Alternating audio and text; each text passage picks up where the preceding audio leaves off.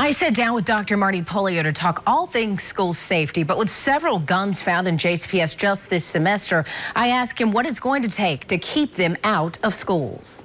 We really, as a community and as a nation, are going to need to dig into, the absolute access to guns in our community and our children having access to those guns. Record-breaking homicide in the metro.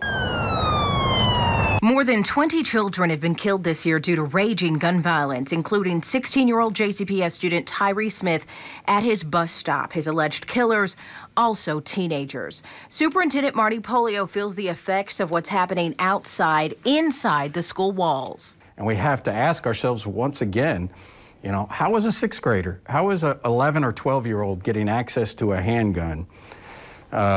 And unfortunately, why are the schools are having to be responsible for this mitigation? And so, yes, we have to take steps, but we also got to look at the problem with that.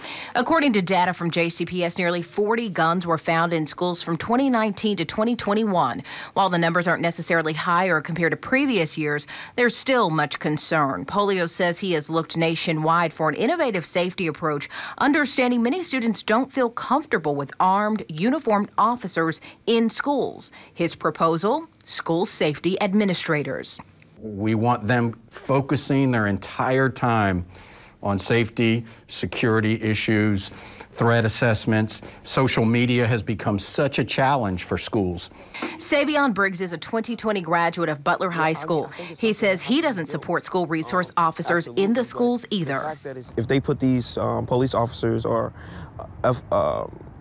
school resource officers into these schools, that makes schools unsafe as well. When I asked Briggs about guns in schools, he admitted it wasn't rare to hear someone bringing one, whether they were caught or not. It's been cases where my classmates or peers brought guns to school, but they didn't bring it to school with the intention to shoot up a school. You got to think some of the neighborhoods that we are from. It's just some of the things that we grow up around. We come from. In 2022, Pollio will prepare to hear public comments on his proposed safety plan, which includes the school safety administrators and regional school resource officers who would not be inside schools on a daily basis. Our school safety officers would be regionally based. So, it may be where we sit right now, it may be, that officer would have Atherton High School, Highland Middle School, Hawthorne Elementary School, Bloom, just to give an example, 5 or 6 elementary and middle and high in the area, and would work that, and they would essentially be assigned to those schools.